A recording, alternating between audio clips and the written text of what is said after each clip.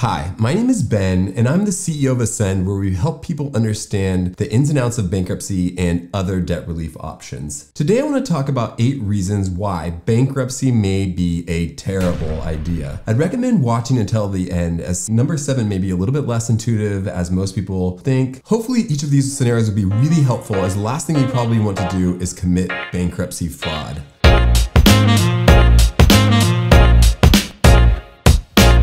Welcome to the Ascend Finance YouTube channel, where we take complex topics such as bankruptcy and break them down into human, understandable language. Today we're going to cover 8 different reasons why bankruptcy may be a terrible idea. This video is quite long, and you're probably looking at the number of minutes below and thinking, how am I going to get through all of this content? The last thing I would want to do is listen to a video of me speaking for over 5-10 minutes. So we added chapters below so you can skip around to whatever content's most relevant to you. Before we begin, I also want to let you know that your situation is unique. My goal is to answer all your questions, but if I don't, please comment below and we'll get back to you as quickly as possible. Also, if this is helpful, I'd love it if you'd subscribe to this video, as that's really encouraging to me and motivates me to make additional unbiased content. Okay, so let's jump right in. You are already in a stressful situation, and making a bankruptcy mistake may make this situation even more stressful. For example, do you know how much bankruptcy will actually cost? And should you use your credit cards before filing bankruptcy? So the first thing we're going to look at where bankruptcy may be a terrible idea is if you don't understand the cost and the fees. So the first thing is know the cost of bankruptcy. When you file a bankruptcy with an attorney, one of your biggest fees will be the bankruptcy attorney fees. Now, many bankruptcy attorneys will take payments as you are already in financial hardship, so it's difficult to kind of figure out those funds. That said, there's a huge difference in the cost based on the chapter and expertise and attorney interaction of the attorney that you have. Because the costs are such an important element, we actually built an all-in bankruptcy cost calculator that I included in the description below. It takes about 2 to 5 minutes and is based on your state and zip code. And it'll tell you kind of the things like, how much is the filing fee? How much is the attorney going to cost? What are the different chapters and how much are those going to cost? So when you do have your free consultation, you won't go in blind and not knowing what's going to cost me and how much everything is going to be. Now that we kind of cover the cost and knowing the cost, another thing that you may want to stop using is your credit cards. Now, you cannot get rid of debts you incur immediately before filing bankruptcy. Therefore, you may want to stop using your credit cards when you think about filing a bankruptcy case. Running up your credit card debt before filing a bankruptcy could be a costly mistake. Using credit cards for luxury services or goods totaling more than $800 within 90 days of filing bankruptcy is presumed fraud. Additionally, cash advances totaling more than $1,100 within 70 days before filing bankruptcy is presumed fraud. Therefore, the credit card company can object to the discharge of this debt. Third, do not sell or transfer property or money. If you give away or sell your assets before filing bankruptcy, the Chapter 7 trustee may sue the person to recover the assets. Trying to conceal assets by transferring them is bankruptcy fraud. You might be able to sell an asset for fair market value and use the funds for living expenses without causing a problem. However, it is best to check with a bankruptcy lawyer before transferring any property before filing bankruptcy. The property might be protected by bankruptcy exemptions, which would allow you to keep the property. Many people who file bankruptcy keep their property. However, trying to hide your property could result in you losing the property because you committed bankruptcy fraud. Fourth, you may not want to withdraw money from your retirement accounts. Most retirement accounts are exempt when you file for bankruptcy relief. However, you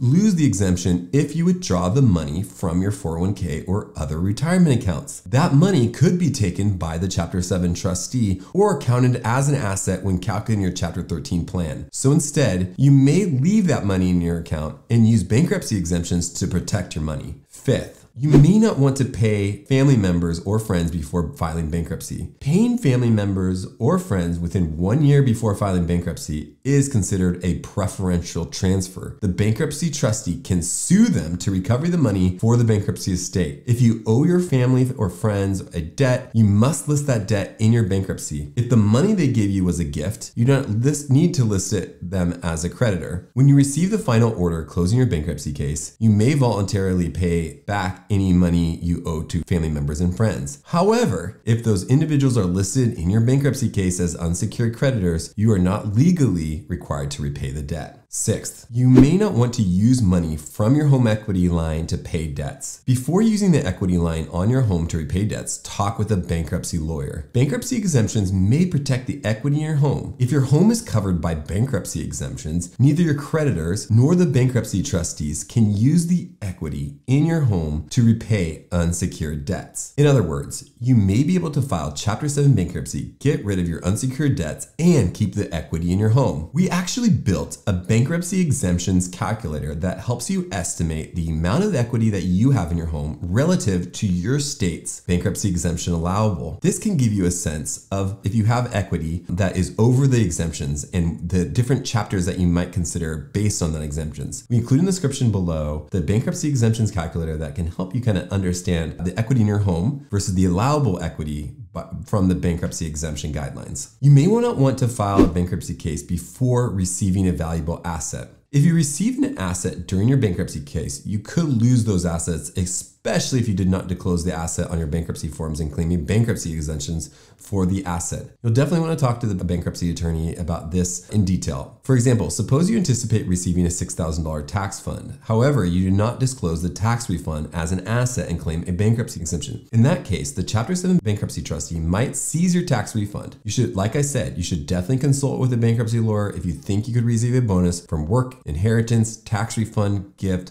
or other assets during your bankruptcy case. A bankruptcy attorney can review your case to determine whether the asset could be in jeopardy if you file bankruptcy. If so, a bankruptcy attorney can also discuss other debt relief options or time the filing for your bankruptcy case to protect the asset, as long as that's legal. 8, you never want to lie about your income or your expenses. Now, it may be tempting to increase your expenses or decrease your income to qualify for Chapter 7 bankruptcy or lower your bankruptcy plan payments in a Chapter 13 bankruptcy. However, the bankruptcy trustee reviews the copies of your pay stubs and other evidence of income for 6 months before filing bankruptcy. Many trustees also carefully review your current pay stubs and your tax returns. In some cases, a bankruptcy trustee might request proof of expenses, especially if those expenses appear higher than an average for a family of your size. If you claim extraordinary expenses, you may be required to provide proof of paying the expense and proof of why the expense is necessary. For example, one expense that may be necessary is the special dietary needs of a person with a health condition. These are all things that you can consider. So the question is, should you file bankruptcy? Filing for bankruptcy is ultimately your decision and you understand your situation best. You can take the bankruptcy cost calculated below to estimate the cost and qualification. And I hope that these 8 reasons why bankruptcy may be a terrible idea will be helpful to you.